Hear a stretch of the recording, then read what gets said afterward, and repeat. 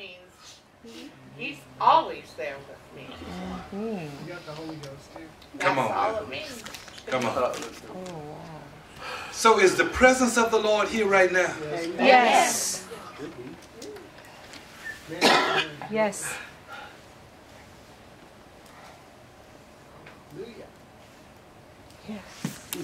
Yes. Yes. Now, I want you all to know that, see, what y'all looking for is Hollywood. Not me. Y'all want that in Charleston Heston to walk out and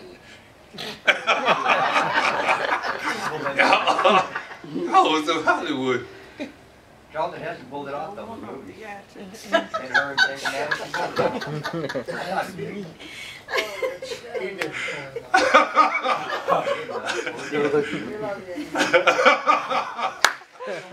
Church, a lot of times people want this dramatic, this cinematic, you know, this.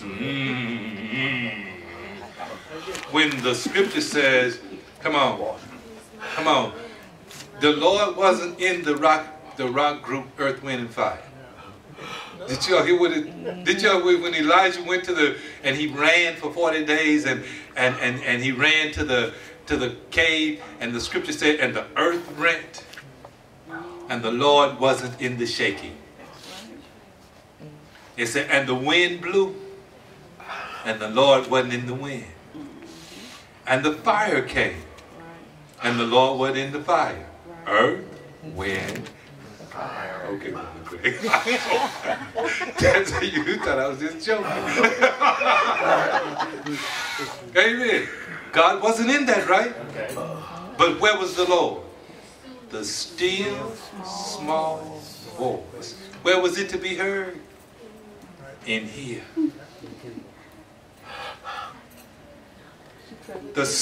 Oh, y'all, come on now. The still, small voice. Be still and know that God is the still, small voice. Sister Melody said, where two or three are gathered together in my name, that's where I am. And I'm right in the midst. Church of God, you got to recognize these things here. Amen. Hallelujah. Amen. Sister Montgomery needs to realize that when she's just with me, amen, this is not just us here, amen, as husband and wife, but the Spirit of the Lord is in the midst. Amen. Yes. Praise the Lord. When Sister Sheila and Sister Lisa is, y'all, you know, you all are in, y'all hear what I'm saying? Just getting together, friend, talking about, what is that? What y'all call it? Die this and die that. Amen. That gentility of friendship. Really, the Lord is in the midst. Amen. Praise the Lord. Come on, come on, church. These are some places of awareness that we've got to be at all the time. But too often time we become so dull in our understanding. And the church said, ouch. Amen. Because too often time we see flesh and not God. That's right. Amen. All we see is flesh. But can I share with you all what kills most people on the planet Earth?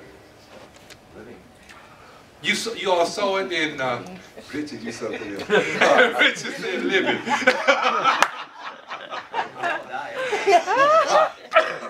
What? Hollywood.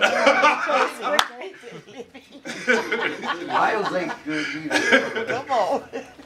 All right. What natural phenomena kill most people on planet Earth? You all saw it in Tennessee this week. Water. Yeah. Water kills more people than anything. Most of us don't even understand, really appreciate the power of water. And water is something else. If somebody was to write the hazard, praise the Lord, your baby gonna grow up as a baby.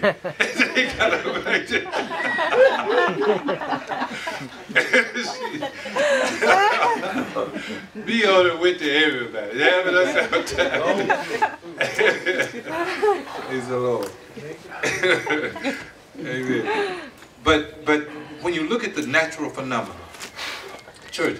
Why is it that now we will sometime in a church setting, we will question the presence of the Lord because of issues that we got going on in here. But you never do question whether the wind exists, do you? No. Amen? Amen. You never do question the temperature, do you? Because you feel it in your natural.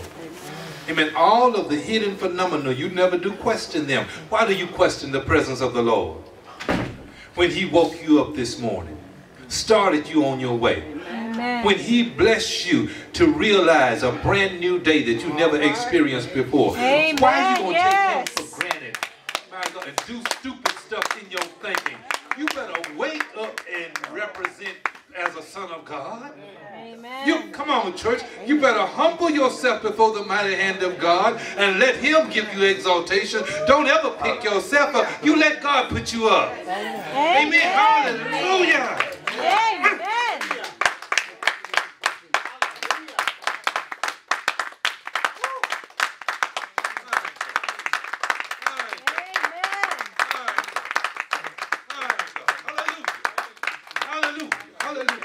Sometimes you just got to say hallelujah. You just got to say thank you, God. Amen. Not because you are in a church setting, not because you are in what we call, quote unquote, a praise setting. Let me tell you, church, you see, all of us ought to be real students of the Old Testament. When you go into the Old Testament, God had built that temple for purpose. What was the purpose for the temple being built? Everything in the Old Testament, He said that they were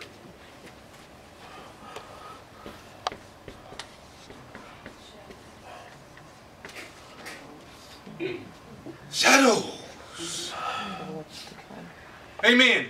In essence, the light of God was shining, and there was something called the law that cast a shadow. I ain't gonna take that, but I want you all to understand this. When you go to Psalms 141, so that you can see the purpose of temple, God has not changed His worship methodologies. They are still the same today. Psalms 141. Amen. Everybody. The temple that was then, where is that temple now? Come on, everybody. Where is the temple today? And us. Your body is the temple of the Lord. Amen? Yes. So the present day temple, the old temple was a shadow. Where are the priests today? Right here. He has made you priests, right? Yes. Kings and priests. Where are the kings today? Right here.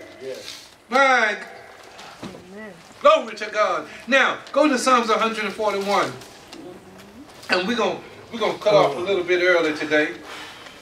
Praise the Lord. Psalms 141. And the scripture says this: Lord, I cry unto thee, make haste unto me, give ear unto my voice when I cry unto thee. Verse 2 says, let my prayer be set before thee as... Now, who all understand temple worship? How often and when often was the incense placed before the Lord? What was John the Baptist's daddy doing when the angel spoke to him? He's setting the incense. But what? See, he had a special order in the temple. What was his order in the temple? His whole duty was one thing. He had to order incense before the Lord. That was Zacharias' whole job. God prescribed, go to Leviticus, and I want you all to study Leviticus and Deuteronomy. Study them. Amen. Study them so that you can see the conduct that's supposed to be going on in the temple right now. Amen. So here he says, let my prayer be set before thee as Incense.